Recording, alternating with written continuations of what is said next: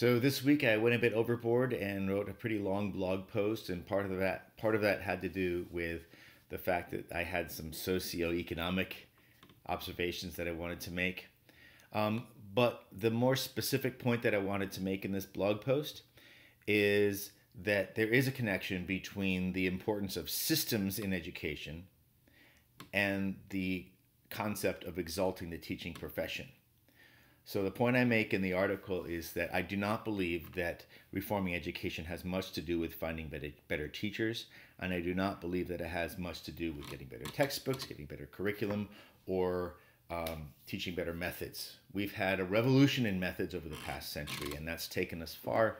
Now we have to work on systems, and I believe that the reason why systems are lagging so severely in education, and they really are, relative to medicine, where systems are a big reason why medicine has improved so much recently, and engineering and law.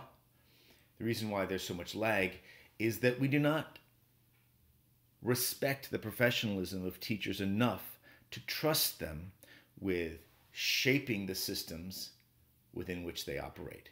By systems, I mean the hardware and software and connectivity that supports what they do, so the technology that supports what they do, but also the protocols, the communicative protocols, the communications protocols within those systems, who's going to be accountable to who and who's going to be empowered to make what decisions, but also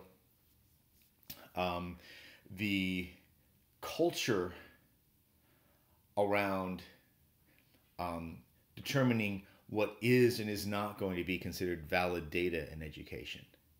I think there's a lot of fixity in the systems that we use in education, and that's what causes teachers to feel so disempowered. And so the solution is that we need to empower teachers to shape the systems within which they operate. That's a big part of what we do at Project Genius. We're working on that.